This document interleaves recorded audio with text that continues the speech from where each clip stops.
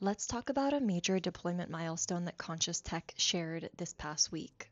Eavor has delivered the world's first commercial closed-loop geothermal power to the German grid. Calgary-based Eavor Technologies officially began delivering electrons to Germany's grid from its, I'm going to butcher this, Geretsried facility. And this matters because it's the world's first closed-loop multilateral geothermal project. The Eavor loop system generates 8.2 megawatts of electricity and 64 megawatts of heat. That's enough for 20,000 homes. The significance of a closed-loop system is that it's supposedly better than enhanced geothermal. It requires no water sourcing, no redrilling, and it carries minimal seismic risk. The breakthrough validates that 24/7 clean power is possible across diverse geologies. This is the blueprint for replacing coal and Russian gas across Europe.